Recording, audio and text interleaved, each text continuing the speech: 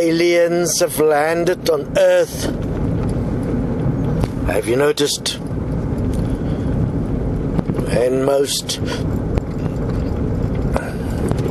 representations of what aliens might be, they have no hair. They have a shining head. And obviously they're quite alien to the nature of the human being. And they are much more benevolent and of a higher, call it, consciousness. You know who fit the bill of this? Destonians. So the aliens have landed. And they look like aliens. And they're treated like aliens. And they are not part of the human nature that prevail on Earth. Check out the Destiny America meeting, the photos on Facebook, and you'll see it looks like a group of aliens. Then look at how the human race respond to the message of equality, the message of Jesus, the actual walking and living, the love thy neighbor as thyself. Look at how humanity respond to that. They attack it as if it is the greatest evil they have ever heard.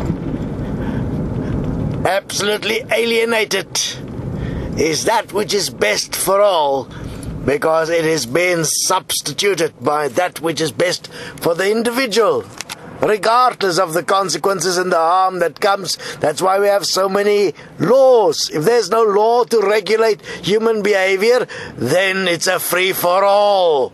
Just check out how they're taking and grabbing land in Africa for biofuels at the moment. Fascinating. So, the aliens have landed and you're invited to learn from them. So come to Destiny, because certainly by your own lonesome self, with the ego that is so big, and the individual free choice idea that is not understood, you are only living in fear with no understanding what life really is. Never mind what the physical really is. So join the aliens. The aliens have landed. And currently the Destiny message is like a UFO, an unidentifiable flying object, because it flies over the listener's head with massive speed. And then they say, huh? I don't get it. Yes, that's what we're saying. You won't get it because you're pre-programmed.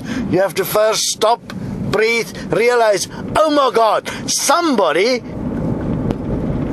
has programmed me to be an organic robot. And I have gone along with it without common sense, without realizing that my free choice has been completely misused to harm other living things every single day. And I seem to be unable to feel anything, any form of love, or to care at all about what really is going on.